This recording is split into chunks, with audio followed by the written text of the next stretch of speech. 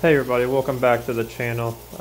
Right now what you see me doing is I'm going through and I'm just touching up everything with the stock Mazda blue. That's the original body color. Anything that I had to fix or needed spotted in, I'm doing so right now. I'm doing this in a fast motion just because I'm trying to keep the overspray to a bare minimum. So what I'm doing is moving pretty quickly. Even though the video is sped up, you're not going to really get that gist of how fast I am moving, but I'm trying to keep that overspray to a very minimum around the body of the truck because I don't want that to go anywhere else besides where I'm putting it. So I got my gun dialed down as well as the air pressure is turned down, and I'm moving very fast. So that is what I'm doing here. It takes about 4 or 5 coats of this blue. It's a really transparent blue, so it takes me a lot to go around and touch all this stuff up and get it ready before we actually go back through, tack it off again, and start laying the graphics out.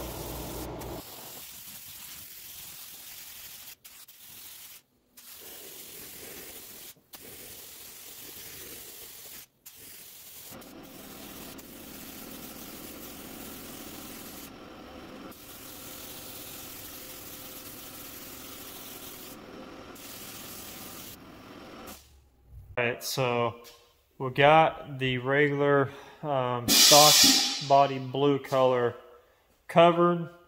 Went over all the silver stripes that he wanted to cover up, which was just a pinstripe. So, and then blended it all back in. Did the back side of the rail as well, and then fixed the pockets that had the damage inside of them on both sides. So I got all that fixed. Came out really good. When you're doing something like this that's already pretty much cleared, you can get away with a lot just because it's, you know, you're just sanding down the clear, and it'll actually fade into the original body of the color really well, just because how slick it is, how clean it is. So it's pretty easy to do it. Just make sure, you probably saw me kind of fan everything out. You don't want to make anything hard line, so you want to make sure that what you're painting, you're giving yourself enough room to blend that out, just like I did here. You can kind of see on the paper, you know, how far I blended out right here. And then I did the same thing on the side, because when they butted up together, you want to make sure the color is going to, you know, look right all together. So just make sure you're blending your stuff out. That way it is going to look good when you butt everything back up. Same thing with this side. You can tell by the paper here how far out I blended. Same way right here, how far I blended. And I just kind of blended it up to make everything blend smooth. And it's going to be an easy, nice, smooth transition. When you go to clear it, you will not be able to tell that any of that happened. This stock color blue on this truck, it's really transparent, so it took a lot of layers to build it up. And you know, you almost want to use a dark sealer when you're doing this. And that's what I used when I first painted this truck, was a darker sealer. You'd almost use black against this color, because, you know, the darker the sealer, if your color is really transparent, the quicker it's going to cover. If the sealer is going to be like a white or a light gray, it's going to take a lot of coats to cover it on a really transparent color. So you just gotta make sure you know what you're doing when it comes to the colors, and you don't obviously don't want to sit there forever and just keep pounding color on. But inside of here, I kind of had to do that because obviously you're working with a really tight space, trying not to get color all the way around here. Only in the areas, and then you just kind of want to blend it out. I do got a little bit of overspray I need to fix right here. Once it's fully dries and before I clear it, I can actually take, that's another good thing about working with something that's already clear coated. If there's any type of overspray anywhere, you could just take some thinner and just kind of wipe it off. It'll come right off without damaging anything. So you can do that. Or you can go through and you can kind of just nib it with some sandpaper. Because I'll probably have to do that on some of this stuff in here where the tape's not really holding up really well. So I might have to take some thinner right here and just kind of clean that up. But that's part of the, you know, part of the cleanup stages. Obviously, it's something like this, like right here is what I'm talking about. You can see a little bit of overspray in that yellow from the blue from doing the insides of here. So it's really hard to tape something like that up. You can either, like I said, take some thinner and barely wipe it and it'll come off, or you can just simply retouch it up with some pinstriping, and that'll work fine as well. So pick and choose your battles, pretty much what you want to do. But yeah, everything's blended out really nicely. Once this fully dries, it should be dry here in a little bit, I can take the paper off of it, and then what I'll do is I'll probably tack everything back down, get all this blue overspray off everywhere before it actually sits on there and dries. And then we could put the bed back where the bolts need to go and be ready for graphics. So yeah, so we'll be doing that here shortly, is laying some tape, getting this thing laid out. And this is with the bed back into its original spot. As you can see, it's a really, really tight fit inside there, just the way this bed on these trucks line up. But you can no longer see the silver stripe, which is what we want. And we wanted to blend everything back in, because like I said before in the last video, I did not originally paint back here, so the color was just a little bit different, like a shade off, and you can kind of tell when it was out in the sun. But other than that, it was hard to tell. But the customer wanted it just to be blended, since we are redoing the whole, going to be re-clearing the whole truck anyway, so that's why we went ahead and did that. So yeah, everything is back lined up and ready to be tacked off and start laying some fine line tape. So this process is going to take a little bit longer, but it is finally ready to be taped off. So yeah, I'll do that, kind of show you guys my method of how I do that. Like I said, I've already got the pre-rendered drawings that I did, so I'll be going off of that and taking you guys along the way of how I actually tape out these graphics. It might look complicated, but once you start doing it, that's the hardest part, is getting started. Once you get started, you just get in the zone, you just start taping off. So that's what we're going to do next. So right here, I'm just kind of explaining the different types of fine line that I use. I mainly stick to an 1/8 inch and a 1/16 inch. J tape is the name of the orange, and the green is FBS custom tape. So just sit back and enjoy.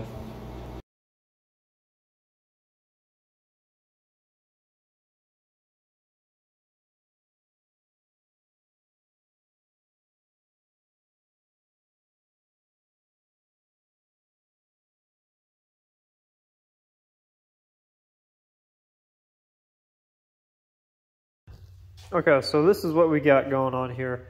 It looks kind of like a mess right now because nothing's taped off fine line, and all the other graphics are coming through it. I have yet razor bladed any of the extra tape that I don't need, so we're going to do that as well. But I want to show you guys just the design itself. You got this big old streaking that comes kind of to a point right here, comes back up to a point up here, and then it kind of hides behind this other graphic going down as this one's going back up. It gets skinnier, it's fatter at the bottom. So that's pretty much how I go about taping everything off. Obviously, I've done the drawing, I know where everything's placed. That gives me a really good head start. If I was just doing this solely off of just laying tape and going from one edge to the next, trying to figure it out, it would take me probably hours to figure this out. But since I've already done that drawing and that design, it made it much more easier because I know exactly where everything lays out.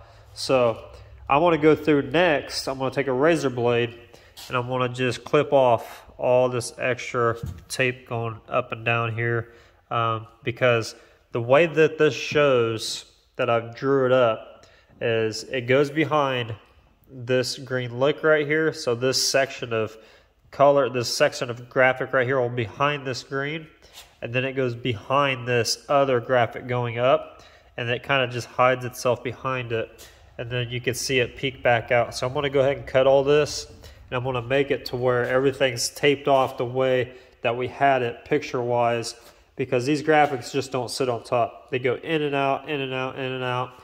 I've got some more holes that I did on this silver. There's going to be some up here, and there's going to be a couple down here. So this graphic is going to go in and out of this hole. So there's a lot going on with this, just rather than sticking it on top and putting color on it, calling it a day and pinstriping it. So there's a lot more masking to do, and I'm going to show you guys how I go about doing that. But first, we're going to razor blade the extra tape. At this point, we are now ready to start trimming. Just any of the excess tape needs cut off, and I'm simply just showing you guys how to do that. Anytime you guys are taking a blade against a vehicle, make sure it is brand new and it has that really nice sharp edge. It's just a lot easier to cut the tape without actually scarring the paint. And once that trimming is done, the next step is to go along and outline all the fine line tape we just laid down, because there will be a time where we'll be masking this off. So just going around outlining it will make it a lot easier to mask off, and you just want to make sure that fine line tape is locked down for the long haul, because we are going to be doing the rest of the truck before we put paint on this area. So you just want to make sure that fine line tape is going to stay there for a long period of time. So just make sure you just go around with the 3/4 like I'm doing right now and lock in those fine line tape.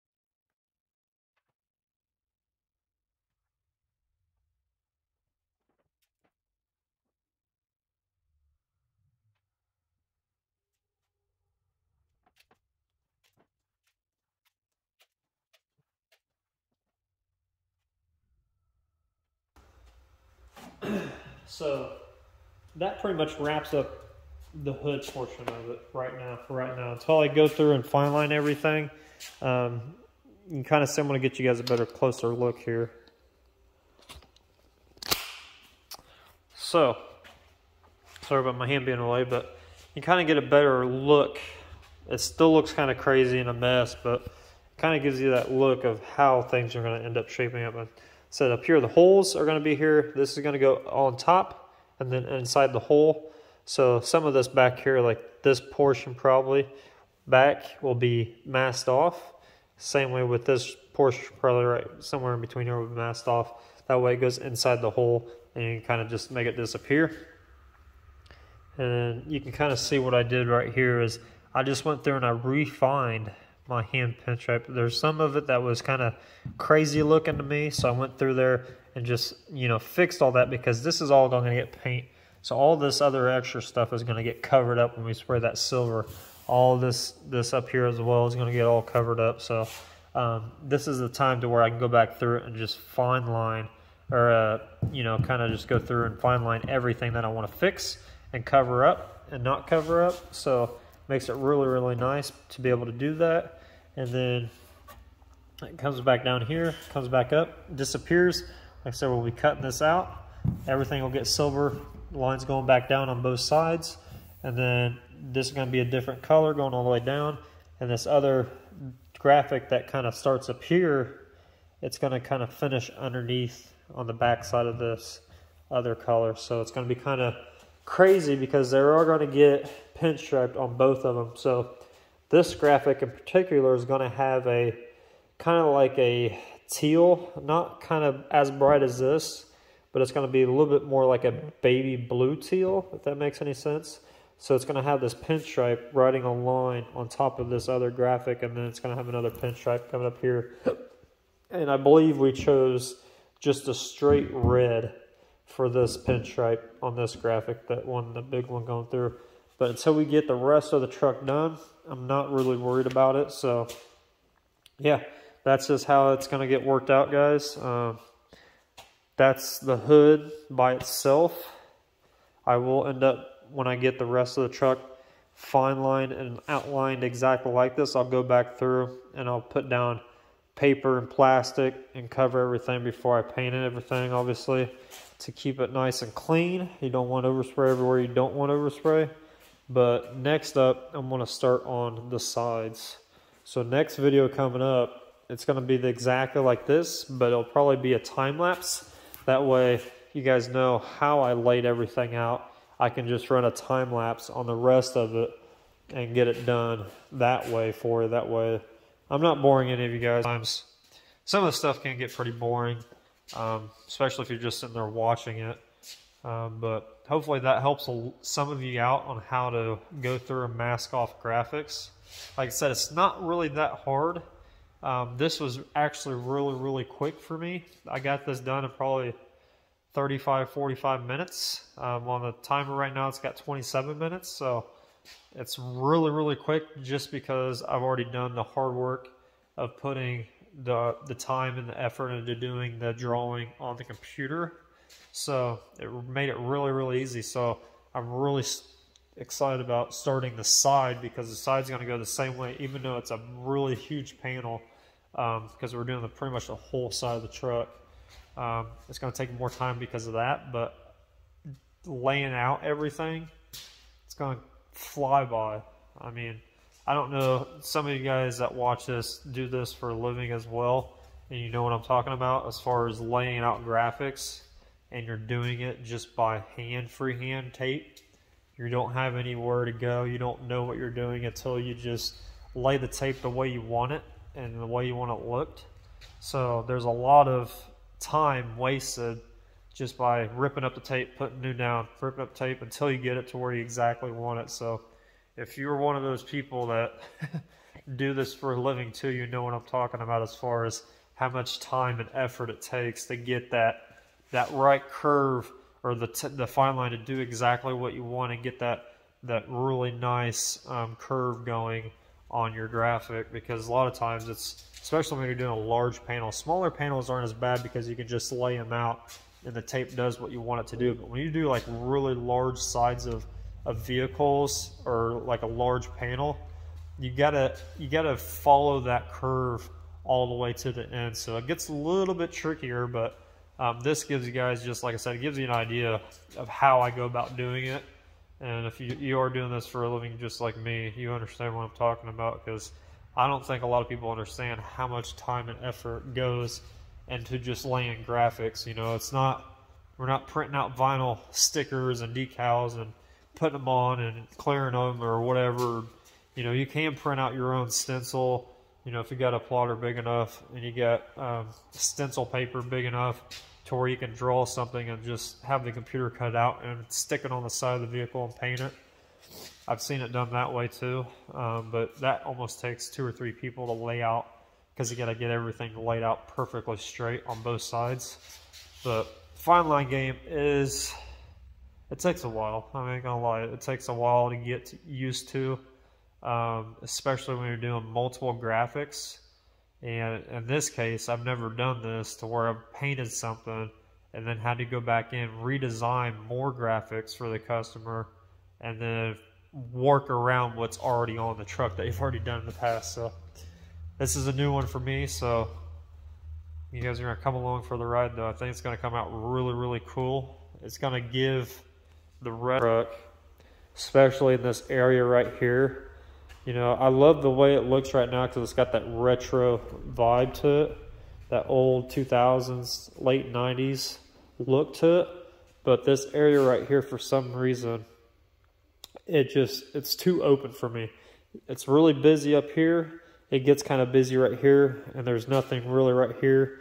And then the back, it gets kind of busier again. So this graphic that we're going to be finishing on the side, it fills up everything right here. And then it gives a little bit of something back here. So it really flows in well with everything. And it's just going to be total chaos from the front to the back, all the way around the back to the tailgate and the hood as well.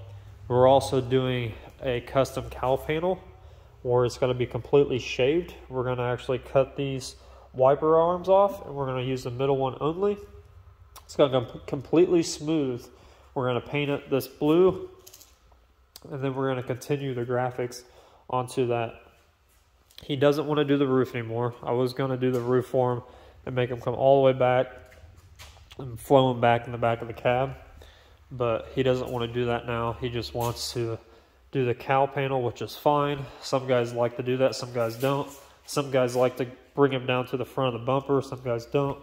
I think with just doing the cowl panel and continuing all the graphics onto that, even though it's a really small, you know, it's not that wide, but it just gives it that continuance of the graphics, which is going to be really cool. It's going to really change the look of this truck along with the side of it. So I'm really excited. Hopefully you guys as well. Sorry about the delay in videos. I've had a lot of personal stuff happen. So we're just going to keep going with the flow. I'll try to get videos out as quickly as possible and teach you guys a little bit of something along the way. So just sit tight because things are moving just at a slower pace than what I thought. So, but yeah, the next video is going to be laying out the rest of the graphics on the side and teaching you guys and showing you how I transfer from one side to the other without really going back and having, because you got two sides of a car, so you got to match it. When you lay one side out, you got to match the other side. So I'm going to show you guys how I do that as well. So there's a lot of coming, guys. So I appreciate you watching. Make sure if you're not subscribed, subscribe, and then yeah, make sure you put down a comment or two. You know, there's not a lot of people talking on the comment section, so put some comments down there. If you do this, kind of put your 2 cents, how you do it, you know, as far as taping and masking goes. If you got a better way or if you got anything else knowledge-wise you want to share, put it down there in the comment section. You know, we're all here to learn. There might be somebody out there that does this a lot better than I do. This is just how I've done it for many, many years, so I'm just comfortable. So, yeah, not afraid to learn something new. So, but yeah, appreciate you guys watching, and I'll see you on the next one.